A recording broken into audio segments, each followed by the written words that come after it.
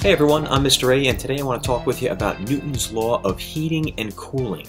Before I get into this, I want to let you know this is going to be just a simple introduction. This is not a calculus level video, although I'll probably do one of those at some point. This is a topic that you'll run into in pre-calc courses, so I'm going to give you a general overview, show you how it works and how we can use it, and give you a sense of what's going on behind the scenes. But when you get to calculus, AP calculus, or that level of course, you'll see where this actually comes from and be able to derive the formula. It's a pretty cool bit of mathematics. To get into Newton's law of cooling, we're going to start with a simpler formula that you've likely seen before: exponential growth and decay. So this comes up in science classes. You'll also see it in a lot of algebra classes. If you have something that's growing or decaying, the amount you're going to have after some period of time is just whatever you started with times e, that special number, to the RT, where R is the rate and T is the time. Now this works really well for simple problems. It works especially well for decay, but we run into some problems when we try to apply this to the natural world. A classic example is bacteria in a petri dish. So we've got one bacterium there, and then we've got 2 in the dish, and then we have 4 in the dish, and 8, and 16, and 32. So for a while this works just fine. At some point the dish starts to get really full. We run out of space. So this formula, A equals P times E to the RT, this works great in an unbounded situation. So it's what we call unbounded growth, right? So we can grow as long as we want and go as high as we want. Now this works really well for something like money. But if we're talking about bacterium in a bowl or any other kind of natural phenomenon, there's a finite amount of space, right? Even if you consider this petri dish to be the entire universe, at some point you'll run out of space. So what would a more realistic expectation look like? Let's say we had a graph, and we're going to graph the population of bacteria over time. And so as time goes on, we're going to have more bacteria, of course, but there's some finite amount of space in this bowl. Let's say that that's this line here, that no matter what happens, like that's the maximum amount of bacteria that'll fit into that petri dish. So what are we going to expect to happen here? Well, certainly the bacteria are going to grow, right? But we have to have them kind of leveling off here. Now, if you think about the slope of the regular exponential curve, you can see that we're going to be a problem. If we just do P times E to the RT, this thing gets steeper and steeper, and it's going to pierce that line. But we can't have that happen. So what we need instead is a curve that's going to be leveling off like this. It's going to get closer and closer to that line, but eventually become asymptotic to it. So we're never going to exceed that amount of bacteria in the petri dish. This is the type of growth that we're going to look at today, and this is what we get with something called Newton's law of heating and cooling. So let me show you what the equation looks like. Let me break down these different components for you. So this is just going to be the temperature that you have at some period of time. It's a little bit confusing that we use capital T's and lowercase t's. So just be aware that those are different. The lowercase t is the actual time as that you're entering. That's your independent variable. T is the output, the temperature after a certain amount of time. T sub s, this is the surrounding temperature. So S for surrounding. You'll also see this called the ambient temperature sometimes. That's the temperature of the room or the vessel that something is heating or cooling inside, for example, an oven or a freezer. This one, T sub 0 or T naught, is the initial temperature, right? So that's the temperature that the object is at initially. If you're taking, say, cookies out of the oven, that would be a high temperature. If you are taking something out of the freezer, that would be a low temperature. And then T sub s appears once again here. That's the surrounding temperature. There's that E. There's that lowercase t, which is just time again. So this K over here, this is a constant that has to do with how fast the rate of cooling or heating is. And we're going to actually need to solve for that. And when we do, you'll see this K is very sensitive. We're going to need to pay attention to a lot of decimals here. But let me just give you a sense of what's happening in this formula. So what this is saying is that if you want to know what the temperature of the object is, you start off with what the temperature of the surrounding area is. So let's say we're heating up cookies in an oven. The oven is going to be hot, right? The cookies are going to be cooler than the oven because we're cooking them in the oven. So this will be a higher number than our cookies. Now T sub 0, the initial temperature, that's our cookies. That would be cool in this case. So this term here is the difference between the initial temperature and the surrounding temperatures. Take a moment to realize that that difference is going to be constant, right? I mean, you start at some amount, at some temperature, and the surrounding area is some other temperature. They're never going to change. One of the assumptions with Newton's law of heating and cooling is that the surrounding temperature is held constant. So if you're heating up in an oven, let's say, or if you're cooling down in a freezer, the temperature of the oven or of the freezer remains constant. that means that this difference is a constant difference. But that tells us something about what has to happen to this e to the kt over here, right? If you think about what the graph looks like of e to the kt, normally you would probably imagine this type of a thing. But that's only true if k is greater than 0. So this k is going to have to be negative. This is not the type of graph that we're looking at for this problem. What we're going to be looking at is something where the e to the kt looks like this. It starts off at 0, 1, and it is decaying. Right? So this is what that graph looks like when k is less than 0. In other words, that's going to always be a negative k. That's really important because what happens then is as time goes on, you can see that this e to the kt term is going to 0. Right? So it starts off at 1, and as time goes on, it decays to essentially 0. And what that does is it gradually kills this term here. Right? So this equation is saying take the temperature of the surrounding and add this difference to it, be it positive or negative, in the case where we have something that's in a hot room and it's cold when we put it in, right? So we want this to raise up to this temperature. The way that works is this difference is negative to start with, so we're going to add initially a whole lot of negative. That whole difference gets added to the surrounding temperature, which brings the equation all the way down to the temperature of the cookies. But as this term crunches to 0, right, as we move along this graph, and that e to the kt goes smaller and smaller, it's adding less and less of this difference, which in this case is to say it's subtracting less and less of this difference from the surrounding temperature. So as we go forward in time, this entire term vanishes and we're just left with the surrounding temperature. So really all this is, it's an exponential decay where what's decaying is how much of this difference is still present.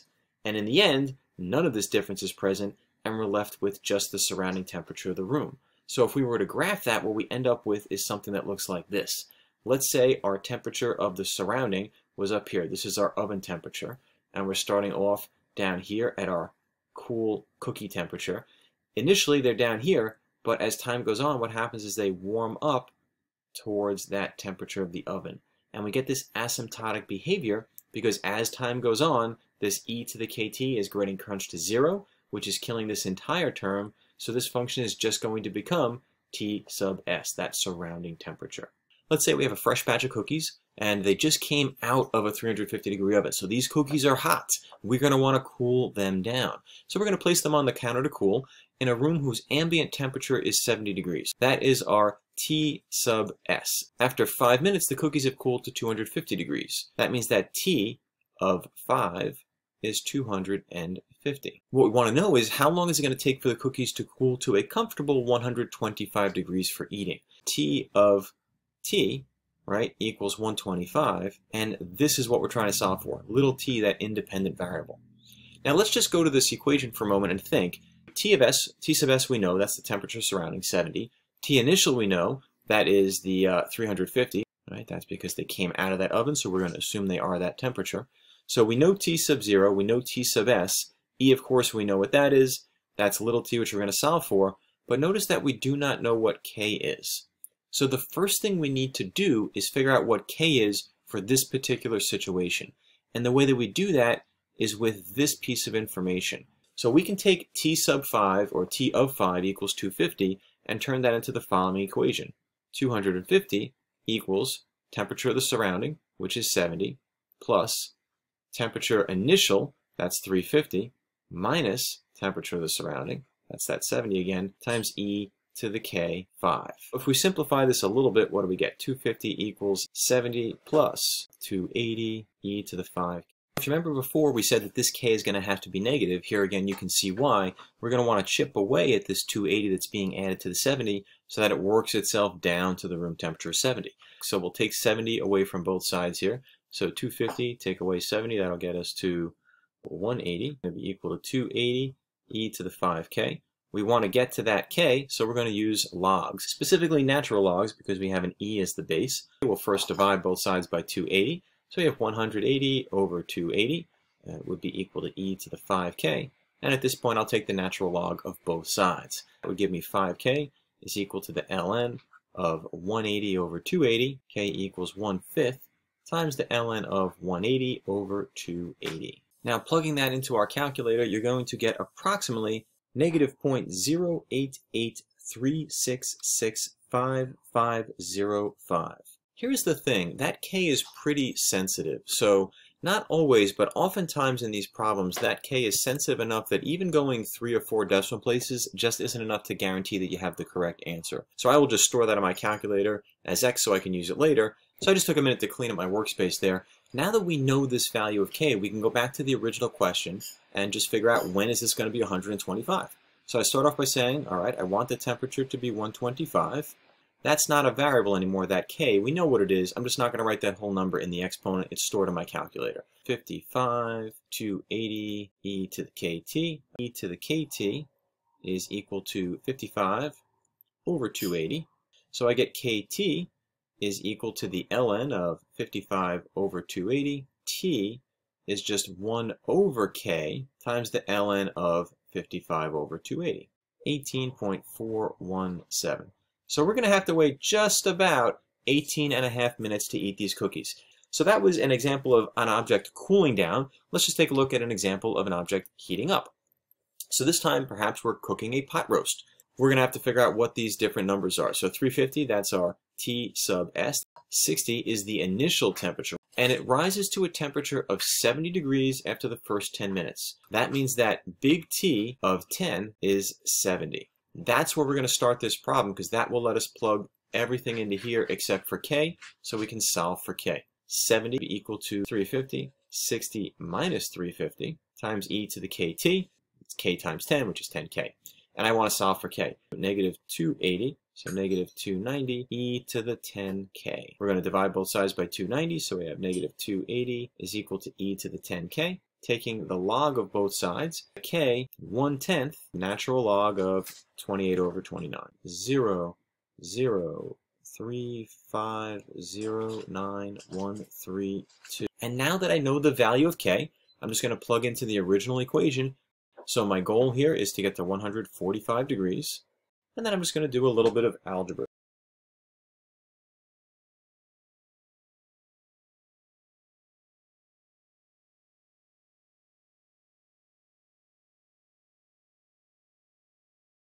Let's just call that about 99. So we're going to have to wait about an hour and 39 minutes for this roast to be ready in the oven. So just a quick recap of what we talked about here.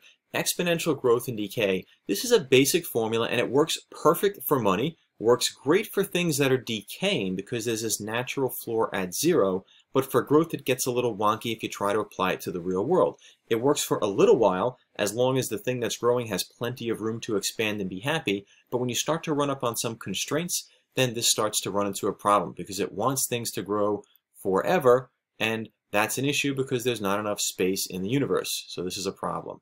So the way Newton's law of heating and cooling resolves this issue is by taking this difference in the temperature that you're trying to get to and the temperature that you start off at and multiplying that by this ever decreasing exponential decay piece over here. So what this looks like in practice is there's some temperature that your surrounding area is, right? So this is the T sub S. And if you start off higher than that, at some hot initial temperature, then you're just going to kind of cool down towards that line.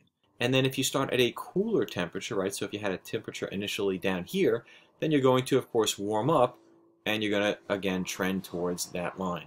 Notice that in both of these cases, I'm warming up faster in the beginning, and then as time goes on, I'm warming up slower and slower and slower. Same here. I'm cooling down much more in the beginning than I am as time goes on. I'm cooling down slower and slower and slower. If you enjoyed this video, please give it a like, subscribe to my channel, feel free to leave a comment below, and as always, have a great day.